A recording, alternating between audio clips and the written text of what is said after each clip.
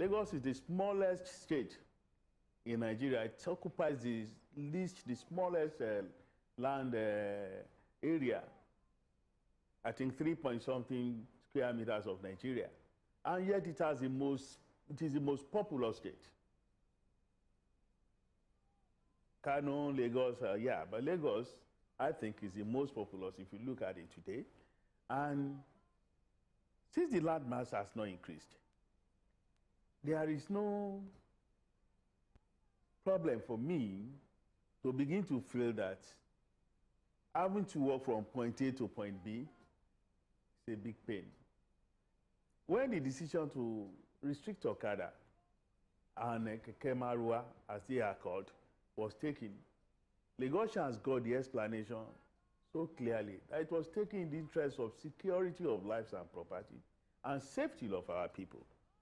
If about 20 people per day were being sent to government hospitals alone, not considering other hospitals, government facilities alone, heads broken, limbs broken, heads smashed, and blood everywhere, I mean, a sensible government to move in to arrest that kind of nonsense. And that's exactly what we did. It was a decision taken for security concerns, for safety concerns, after several months of advocacy, after several meetings with stakeholders, the riders themselves, local government chairmen, elders, politicians, ordinary Lagosians, activists, before we took that decision. And don't forget, it's a decision of not just the state government, the State Security Council, which met 3-4 times before that decision was taken. So the decision was not sudden. It was taken in the interest of the security of lives and property, and it was taken in just 6 local governments out of about 20. And in Lagos, there are over 6,000 roads. Then out of 6,000, if they are saying don't go to 300 and something roads, I mean, well, for God's sake, there are still thousands of other roads to go to. Then people are now making it to look as if the end of the world has come. And I thank God that between that time and now, it's about 2 weeks now, the end of the world has not come.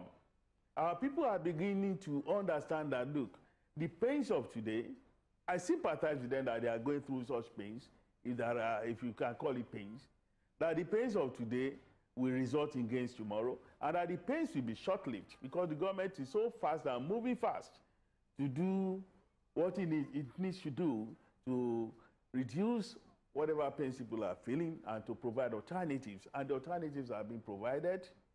More buses are coming. Some are there already. Small buses are also coming. And in no time, in the coming days, you will see that all these alternatives will have come. And ferries are there now. The other day, about a week and a half ago, I was on a ferry from Badore to Kwalomo. I spent less than 30 minutes. And people have been using this service for the past 2 weeks. So the decision was taken in the interest of our people. The Babajide SANWO OLU administration was elected by the people. The people should just credit the government with a modicum of compassion and a modicum of intelligence, no matter how little, that this government that we have elected is not going to start punishing us for nothing's sake. If you look at police figures, it was an alarming situation. People, young women who close from work, 5 p.m., 6 p.m., 7 p.m., they can't wait at the bus stop. They get their bags snatched, and people just fly away on Okada. People are in their homes watching television, 9 p.m., they come in, rob people, and before you begin to shout for help, they are gone on Okada. So the kind of things that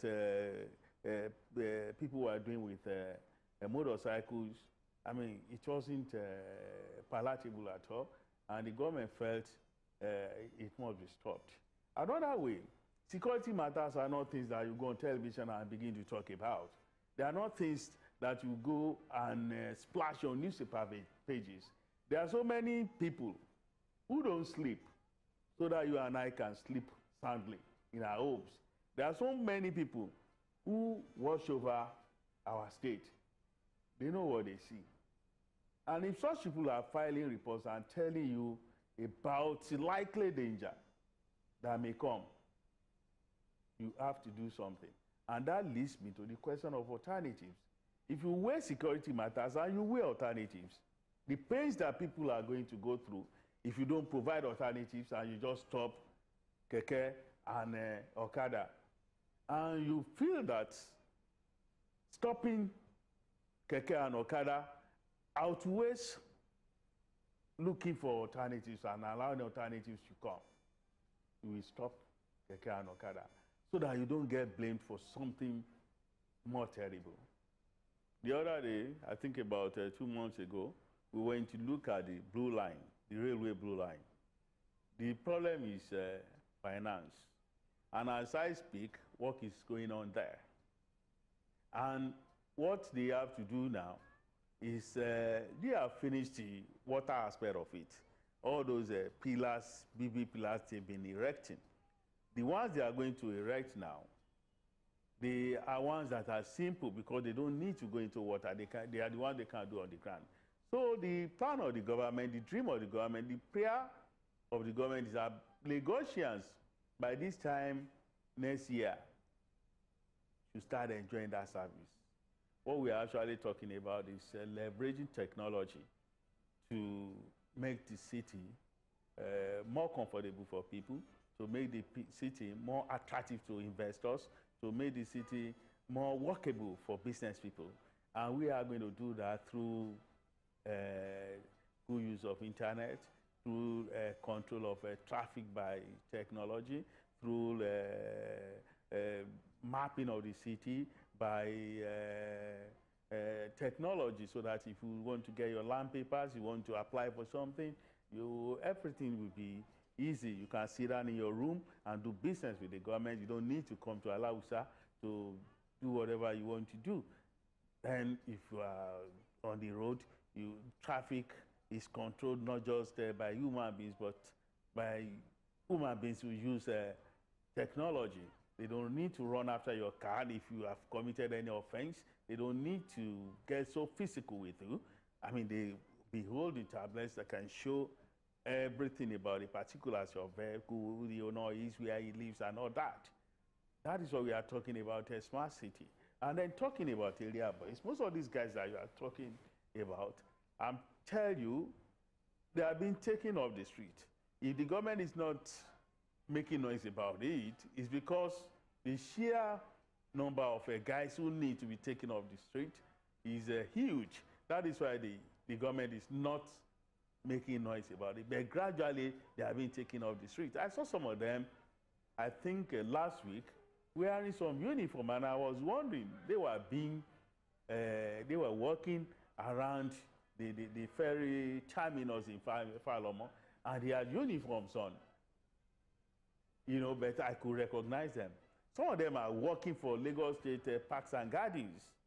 Some of the gardens that you see, they work on the gardens. But like I told you, there are many.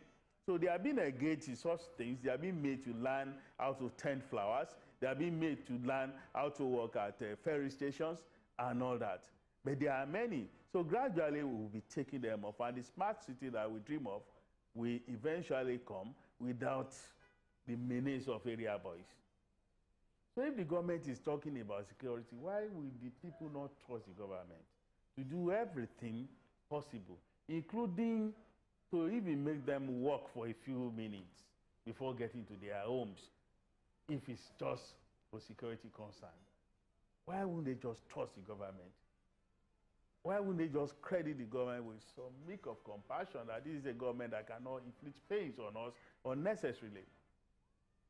So I'm talking about those people. I have forgotten what was promised at that time. Government is a continuum. And like I've said, the SANWO OLU administration is a compassionate one. If you look at all the steps the government has taken in about 200 and something days it's been in office now, we see that it's been towards making life comfortable for the common man. I mean, the loans being given to people to set up their own businesses through the Lagos State Employment Transport, what Office of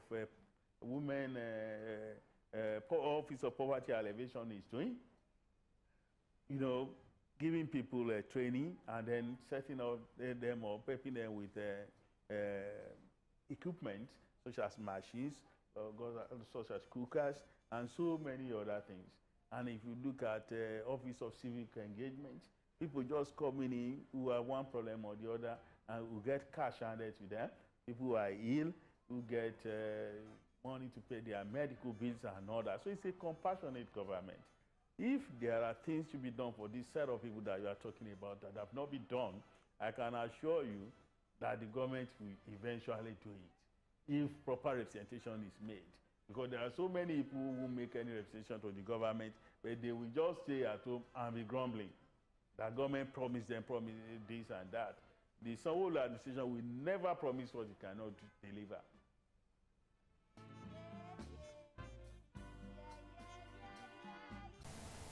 To enjoy more of these our ogbonge videos when you just watch, press this button to subscribe on top of our YouTube page.